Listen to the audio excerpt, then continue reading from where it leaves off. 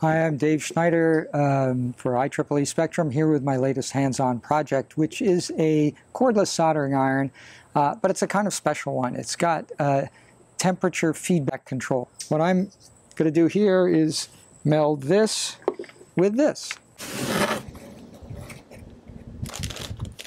All right, so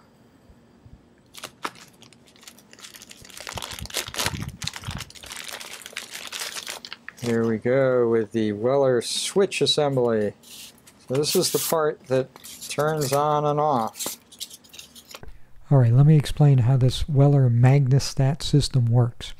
The business end of the iron has a switch in it, and the switch is magnetically controlled. So there's a movable magnet, and it's attracted toward the tip, which is a ferromagnet, at least when it's cold. So when the tip is cold, that movable magnet, that hatched area, moves toward the tip to the right, switching on the switch, sending power to a heating element.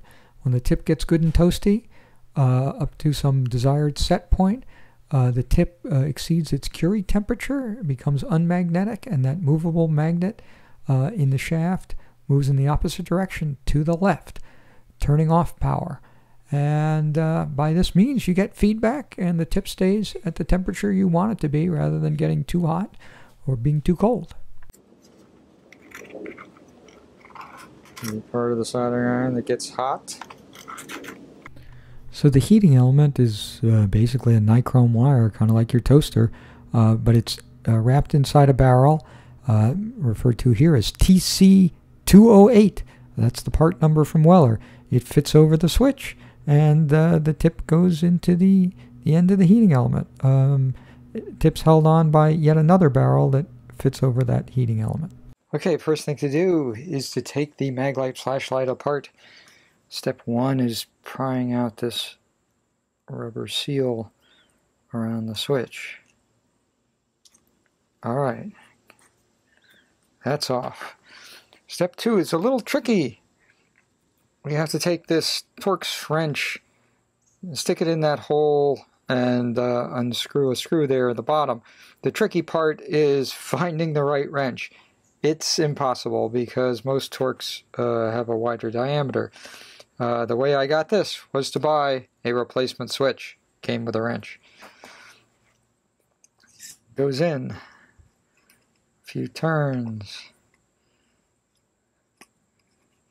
And that's probably enough. So now we do the normal sort of disassembly of the flashlight by unscrewing.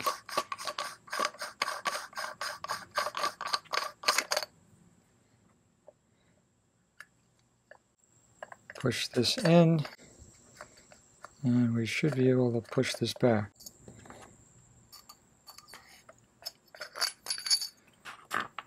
And now we got the switch out. This is the part we're going to be modifying, so let's continue taking this apart.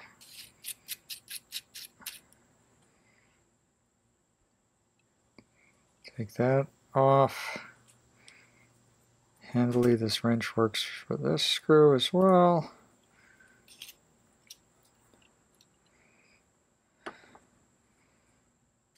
Push this piece out. Get rid of that. Okay, in here is this nice little spring with some end caps. And this is what we're going to be modifying because we need to make some electrical connections. One to this little end cap and one to this barrel.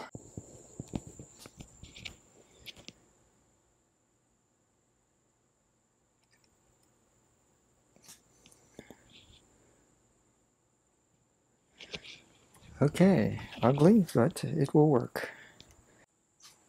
Okay, so now we've done the hard part, soldering a wire there and a wire there.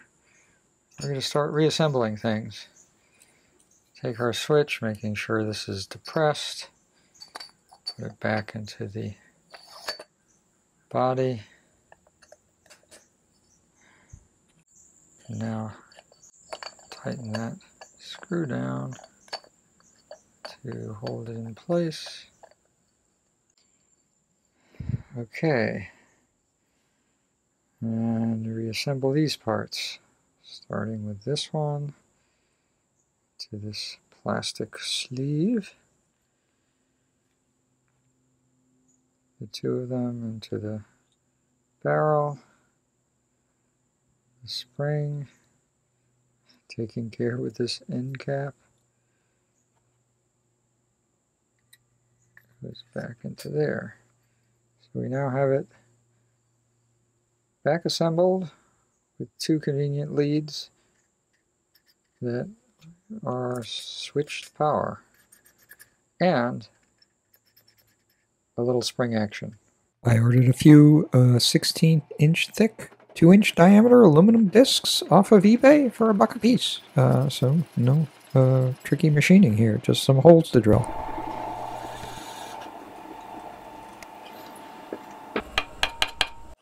All right.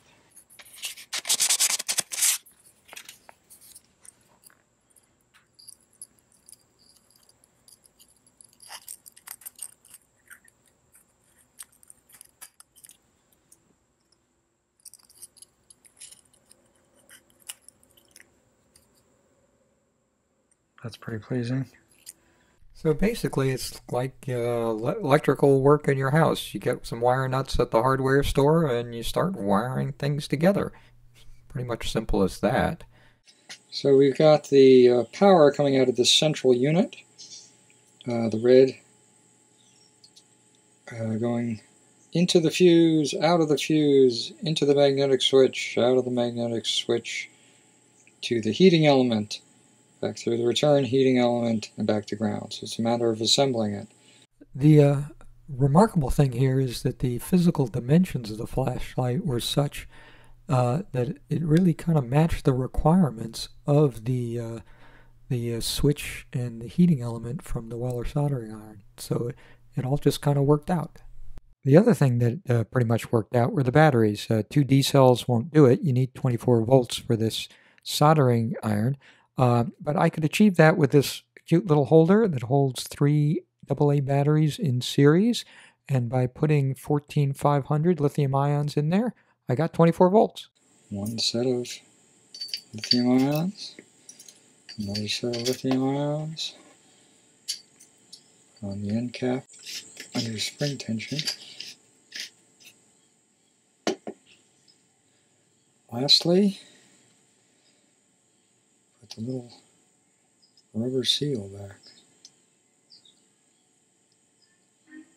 I discovered earlier it was easier to say than to do, but there we go.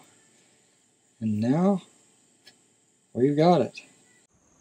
Alright, so if you're now out in the woods or someplace where you don't have power and you need to make an electrical connection, you now have a very nice soldering iron for doing that.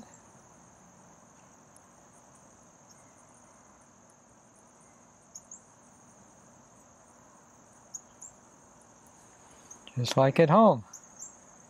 Hooray!